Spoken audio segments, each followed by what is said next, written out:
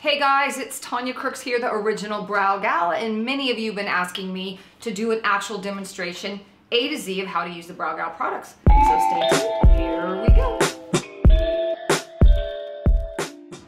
The first place we're gonna start is determining what is the natural shape of the brow. Brows usually fall into one of three shapes. The arch is more like a hill, so it's when the brow raises up high and it goes low, high, low. Your arc is a rounder brow, so it's when the whole thing sort of lifts, more like a rainbow. And your straighter brow is exactly that, it's more straight. So you wanna look in the mirror and determine what is your natural shape. So please raise your brows for me, Brittany. And you can see hers pull up quite high in the arch, so I would say she has an arch. Now that we've determined what her shape is, we want to make sure that we try to get the brows to look as similar as possible without making them exact. Both sides of the face are not symmetrical, but we want to make them look as much alike as we can. What you always want to start is at the baseline. So after you brush up and through the brow and determine what the natural shape is, you want to put in what I call the baseline. The reason why I created a pencil was because I like to be able to have a really sharp tip. This creates the look of hairs and gives you the ability to have a lot of detail, which is very important to me. Details totally matter. I like to remove the top of the sharpener, make sure it's clean and clear before we begin, and do a one turn sharpen. So you have a very sharp pencil lead. Brush the brows up, and I always like to start right here. This is called the baseline, and I put it in one line from beginning to the end of the brow in small hair-like strokes and brushing through. We want to do the same to the top as we did to the bottom. So basically what you want to do is you want to have two parallel lines that intersect in the end. So we're going to go brush through again. And the great thing about our pencils is you never have to worry about having too much product applied. As you can see, if you make little hair-like strokes, they're always blendable. Or, since the tips are pressure sensitive, if you apply a little bit more pressure, they're still blendable. But they stay on and they're water resistant, sweat proof. So same thing on the top, outline the brow. Pull up if you need to find where the arch is for guidance, and intersect at the tail.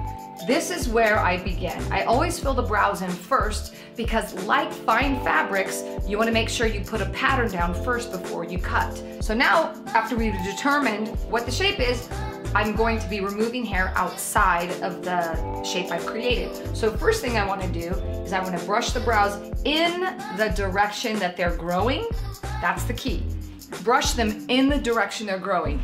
Don't just brush them up, because if you brush all of the hairs up and they're growing down and then you trim, guess what? You're gonna cut a hole in your brow, and we don't want that. I'm not It's not nice. Okay, so brushing, because these hairs are growing up, I'm brushing them up, and I'm doing just a small trim. A little goes a long way. And brushing out, since these are growing up and out, again, trimming along the line that I've created. But you always want to be conservative when you're trimming the brows. Don't feel like you have to go for it all in one cut. Cut just the tips, brush them back into place, and see if you need to repeat that step. Super easy. So we're going to start with the tweezers, and you want to remove the hair one row at a time, kind of like a sewing machine sews. So you want to start at the front, and one row at a time removing the hairs. Okay. Continue to tweeze and take out all the final hairs. Remember, tweezing in a straight line, and I've done the top and the bottom. And you want to give it a final brush through before the next step. Now it's time for the highlighter. So we have one end that is the matte end that can be used as a matte highlighter or concealer, and the other end, which is the shimmer, that can be used all over the face. So I'm going to start with the matte end here and start 1/3 away from where the brow starts to the end. And you can either use a finger or your brush. Your finger, you can either use, begin here, go through the brow and blend with your finger or a brush. We're going same thing at the top, kind of dotting it to highlight the top of the brow and blending. Now is the fun part. You get to go in and work on if there's any dark circles.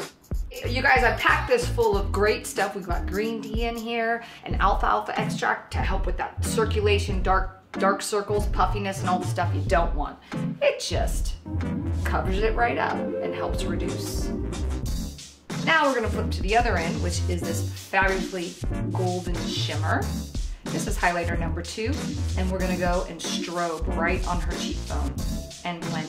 These are creamy, but they're not greasy. So the texture on all of our products is one of the things that really makes them unique. I'm also gonna put this right on top of the mat and a little in her crease to give her a little bit more of a pop.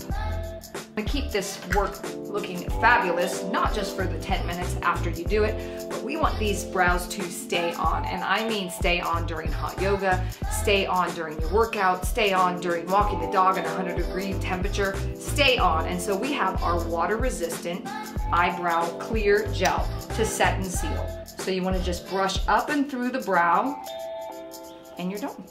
You're set and sealed and ready to go. Look at that.